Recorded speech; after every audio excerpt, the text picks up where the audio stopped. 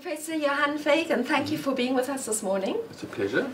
And you've made amazing progress with your textbooks and changed learning in a very meaningful way. Can you tell us about it, please?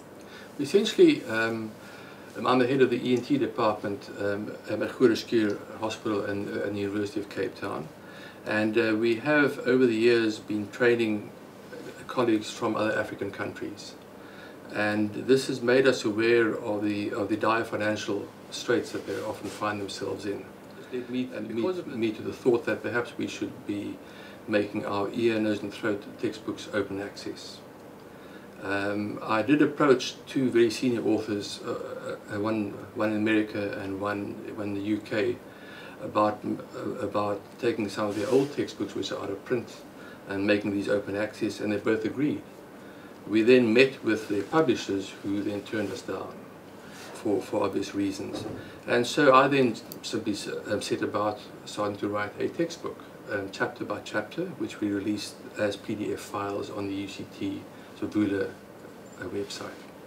So it was really a financial reason that you saw an opportunity to go open? It was initially for financial reasons. But the textbooks have taken on a life of their own, and they've now really become extremely popular. The two textbooks, the one focuses on how to do operations. It's called the Open Access Atlas of Otolaryngology, Head and Neck Operative Surgery. And the other focuses on how to do hearing tests and how to fit hearing aids. And these textbooks have now, the chapters from these textbooks have now been downloaded almost 250,000 times. And while we're sitting here, there's a chapter being downloaded every 2 minutes. That's incredible. And you said even yesterday there were amazing statistics coming out. Yeah, well, I checked yesterday before the interview, and we had over 700 chapters downloaded in a 24-hour cycle. And it's coming from almost every country in the world. The biggest users at the moment appear to be South Africa and the United Kingdom and the USA, followed by India. And what's remarkable is how the internet crosses boundaries. At the height of the Syrian war, we had downloads coming from Damascus. So there was obviously one surgeon or doctor in Damascus who required some information and was downloading information as to how to do surgery. And how did these people hear about your textbooks? Our website, also through the UCT, textbooks are actually maintained on that website. But it's just amazing how when you put a chapter on the internet, how within a few weeks it creeps up to the first page of Google. And quite a number of our chapters now are right at the top of Google, in fact. And of course, once you reach that point, then it gets hit more and more. And the effect of the connectivity of internet and the networks coming in. Yes, and the book's also cited on quite a few other websites as well. I don't exactly know how Google sort of works and how it ranks hits, but I think there's been an optimization process being done by the UCT OER department as well in terms of our website, which I'm sure has made a difference too. You mentioned an incentive to write these books for open access, that the African countries need more textbooks. What responses have you had from the African countries? We've had wonderful responses. There are many countries where, well, India for one, I've been told that it's now become the standard text for their trainees. I've had a response from Dundee in Scotland, where the head of, one of the senior doctors there says it's now compulsory reading for all operations for their trainees. So it's really become a standard text all around the world. Yeah. And the African countries where there are very few ENT surgeons, I hear you've had responses from them too. We have had. There are some countries like Malawi has only one ENT surgeon, and this is probably why Africa doesn't rank that highly in terms of countries using the textbook. But most certainly countries like Nigeria and so on, it's become a standard text, and it's been used both by the trainees and the qualified doctors as well. Yeah.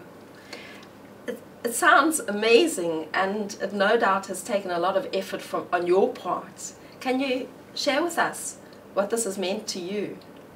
Well, it's been very exciting because it's, well, firstly, I think it's a very important philanthropic sort of process, and it's also been quite remarkable how much support I've received from colleagues all over the world. You know, our job really as academics is to generate knowledge and to distribute it, and we don't get paid to publish in journals or to publish in textbooks, and so it's not surprising that my colleagues all around the world have really rallied to my support. I have some of the top ear surgeons and the top sinus surgeons and the top head and neck surgeons around the world writing for free, and to the extent that I'm now being approached by colleagues abroad to ask that they can contribute.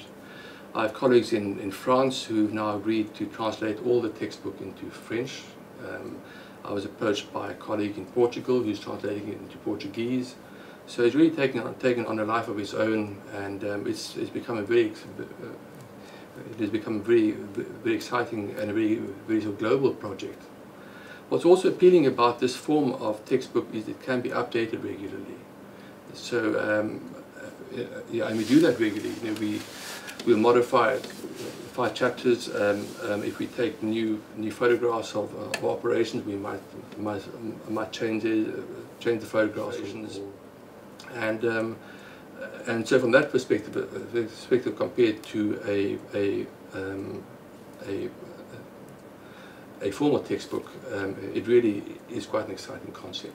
So it's a growing document, it's a growing work of academic expertise, rather than something that is published and then static in a way, and that's... There's also been interesting about this book is that unlike a textbook that you have to complete before you publish it, here we simply keep adding new chapters. So if you're going to take on a project like this, you don't need to complete the textbook before you actually launch it on the internet. So we started with 1 chapter and then keep on adding, and now we're up to about 80 chapters in total, and we're probably only about 2/3 of the way. Wow. When I was looking at it, I noticed how some chapters were available, others weren't, but it was quite clear for everyone what was coming. And so opening up that process was very special, and also the multiple authors in the different articles. I could see it was very much a work in progress and very much collaborative. Absolutely, and you know, and it's been very exciting to be able to source experts, you know, in various areas all around the world. For instance, we know that the certain types of cancer are most common in India, so we go and find Indian surgeon who's going to write about that. Or there's certain techniques are done in certain countries, and we go and target those authors. So you can really get the very best to write on the topic. And taking that advantage of the globalized network. Absolutely. Amazing. Any challenges you've had with developing this incredible product? Well, the challenge has been time. It is time consuming, and I've done all the editing myself as well. And how to use software programs, which is really quite simple once you get around that. We've also had to address questions around copyright of illustrations, but we focus very much on taking photographs rather than using illustrations to keep the costs down. And your own photographs. Our own photographs. Yes. And where we do use illustrations, we've relied quite heavily on the very old copies of Gray's Anatomy, which are now copyright expired. The books have also been registered with the Creative Commons, and the Creative Commons license that we've applied for, or that applies, essentially means that you can copy, paste, you can use the material freely, other than for commercial reasons. So we're only too pleased if educators around the world will use our illustrations for teaching purposes, or even in lectures. And that is a very open type of license, where you're just saying, we don't want you to make profits from our work, we just want attribution. Absolutely. And I wouldn't even be so too concerned if I didn't get attribution, as long as the material is being used. There are some arguments about quality and peer review, but it sounds from what you're saying that that you've been using real experts in the field. Yeah, peer review and quality is clearly a very big challenge now in the internet sort of world that we're living in. We see this also with the very many new open access journals which are coming to the fore, and I am sometimes concerned about the level of sort of peer review that exists with those journals and publications. And of course, so YouTube is awash with videos from all around the world on how to do certain operations and procedures, and one has no idea what the quality is like. That's why we've relied on trying to handpick experts in the field and relying on so-called expert knowledge or expert opinion, and we've been very careful from that perspective. Excellent, thank you very much. Is there anything else you'd like to add, to share with others? Yeah, I believe that UCT should most certainly be promoting open access so resources for its student body. Firstly, it's a wonderful marketing tool for UCT. Secondly, textbook inflation has outstripped normal inflation almost threefold since the 1980s, and textbooks are simply becoming unaffordable. And thirdly, UCT does make a great deal of funding available for student support. It would make far more sense to allocate some of this funding to actually developing open educational resources for its student body, thereby reducing the need for these subsidies to the indigent students. Yes. And it would also mean that the material was accessible to the students even maybe before they came to UCT. Absolutely. If it was freely available. Absolutely, I think that's a very important point. Could prepare them better, they would have more access. Yeah. Thank you. Yeah. And what about incentives for academics? Because, as you said, you've put a lot of time into it. What do you think can encourage other academics to make this great effort that you've made? This is something which universities will have to grapple with.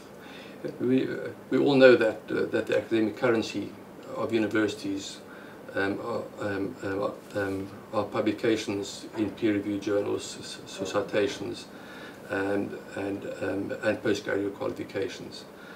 So I'm not quite certain how the universities are going to deal with these open educational resources, but they have to find an answer for that, because this is the way of the future. And just finally, for you as an academic, the top of your field, head of the ENT department, what has this project meant for you? From my perspective, I think it's been extremely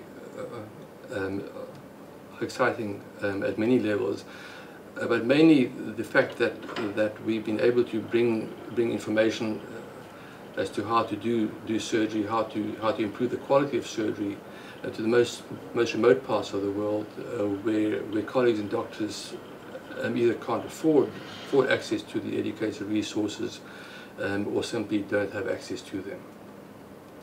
And you also mentioned your name getting known and connecting with people that you wouldn't otherwise have connected with.